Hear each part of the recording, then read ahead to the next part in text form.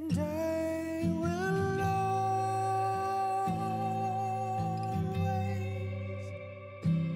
want to give you a reason in me to God is love, and there is a lot of it here today. They who abide in love abide in God, and God abides in them. For this is the day that the Lord hath made. Let us rejoice and be glad in it.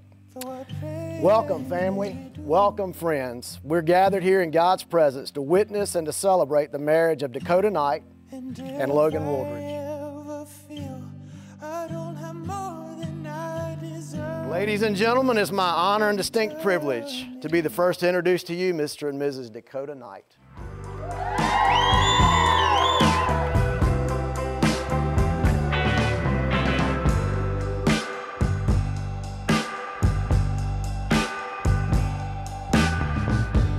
Oh, can it be that you're here with me? Let's start writing our own history.